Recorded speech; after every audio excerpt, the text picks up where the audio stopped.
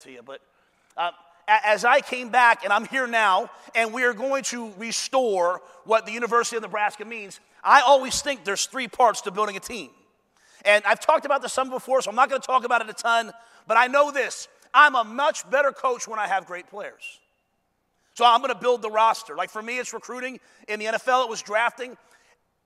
No matter where you come from, no matter, hey, if it's just the kids walking through the halls, I still think there is an unbelievable opportunity to find players and move them to the right position. Like, how at Baylor can you ever compete with Texas and Oklahoma? Man, it's taking that wide out and saying, hey, let's go play linebacker. Like, every single day, waking up and having someone on your staff that's looking at the bottom half of your roster and saying, why isn't he playing?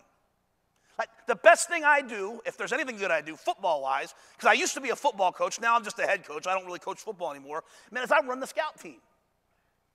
And I'm sitting there saying, like, well, why aren't we playing with him? Why aren't we playing with him? Finding the guys on your roster and giving them an opportunity. Finding the guys and changing their positions.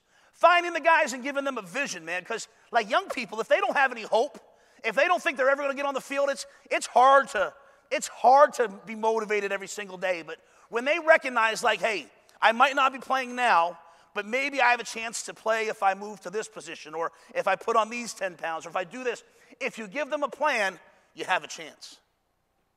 So for me, it's about just exhausting every aspect of the roster to try to build a team that can win at a high level. Number two is the culture. It's what we do and how we do it. I try to use the word culture less and less with our team because it can take on a lot of different meanings and people can interpret it. To me, it's like our mindset. Like, how do we do what we do? Is it our philosophy or is it really our identity, man? Is it the way, like, when we were at Temple, we were Temple tough. When we were at Baylor, we were the brand. And then Joey came in and stole that thing from me. Where you at, McGuire? He's not here. He stole it from me. No, he's the best of the best. And now in Nebraska, man, we're going to try to create something new. A culture, a mindset, a way of doing things that's different, and it's just only for us. That our kids can believe in, man, because I know this, our young people, my children at home, the guys that I coach, they are getting messages sent to them 24 hours a day. I'll tell my players sometimes, I'm like, hey, Coach Traylor, hey, how much film did you watch yesterday? Well, Coach, I watched maybe 20 minutes. I didn't have a chance to. I said, go look at your phone.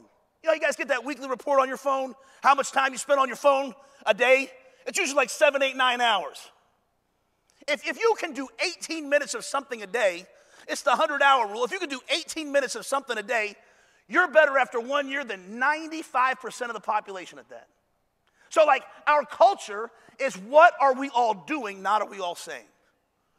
And then finally, the last piece for us is the football, the X's and O's. Like, I thought a coach just did an unbelievable job talking about the third down package, and me and Cooper over there talking. Like, we want to be advanced. We want to be great technically. We want to be great football-wise. So it's these three parts, all of them equal, that build a winner.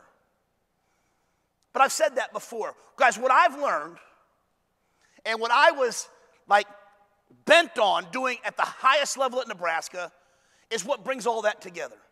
And what I learned in the NFL through my good days, my bad days, my struggles is, man, I need mortar. I need quickcrete. I need something to bring all that together. And for me, that's the staff. Those are the people that bring all of it together. It's the quiet conversations with a kid one-on-one in the meeting room. It's the when we're talking about the offense, it's whether your D-line coach kind of rolls his eyes about the offense or if he's sitting there saying, hey, we are all moving forward together. It's the staff that brings everybody together, or it's the staff that lets everything crumble. Next slide.